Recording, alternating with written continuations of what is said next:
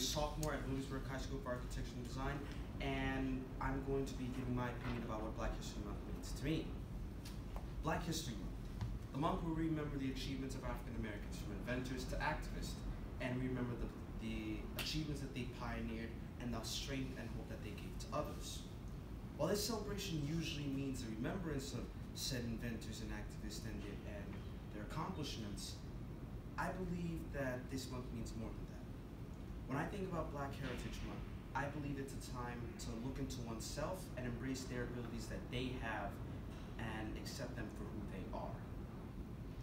When I was little, I wasn't really happy with my nationality and my identity and my achievements. Well, let's say I just wasn't a really happy child compared to everyone else. But now I've grown to accept who I am, my identity, and my achievements. I'm actually pretty happy with the achievements now. One of my inspirations for this month was George Washington Carver. George Washington Carver was an inventor and an agricultural scientist who pioneered many innovations in the agricultural field and helped many farmers. These innovations helped especially poor farmers who couldn't get a lot of crops out, but these innovations helped them have a surplus of produce that now they had to find a way to use that produce in other manners.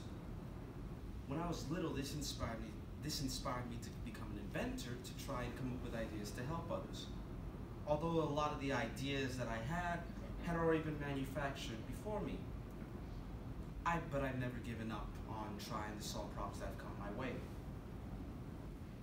This is what I believe African American History Month is about. It's a time that people, regardless of their race, heritage, and age, could come together and accept everyone else's